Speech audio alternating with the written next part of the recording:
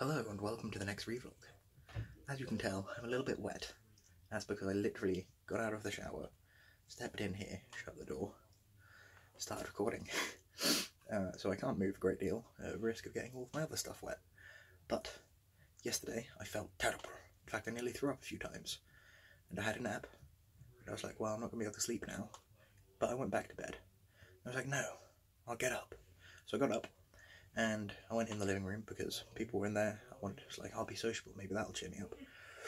Because, like, I felt sad as well as physically ill. And then I was like, well, since I'm through there, I may as well have a drink, as it's prees they were doing. And so, I have a drink, have a few more.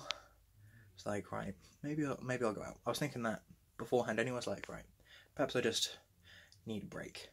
So went out. Today I feel much better, though I did bamboozle myself. Last night before we went out, I drink absinthe. I poured it into a cup. It's like, do you want some? And then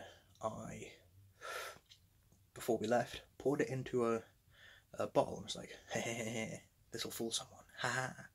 And it was a brown bottle, so you couldn't tell it was green. And it was a ginger beer bottle, so you couldn't really smell it because ginger beer is quite strong smelling. And, well, cleaning out the table to play this magnificent game on. And what happened?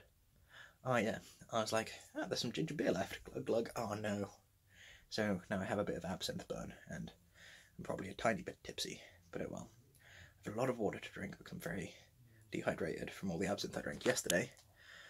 But other than that, all I need to do is dry myself and get dressed, and then I can go ahead and do what I plan to do today, which is go to uni, go in the library, take up a computer, though I want to take my laptop as well in case the computer parts get a bit full, then I can go sit somewhere else, and do my readings and coursework before I need to. Get ahead of the game! So I'm going to go and start that process. I'll catch you cats on the flip-flop.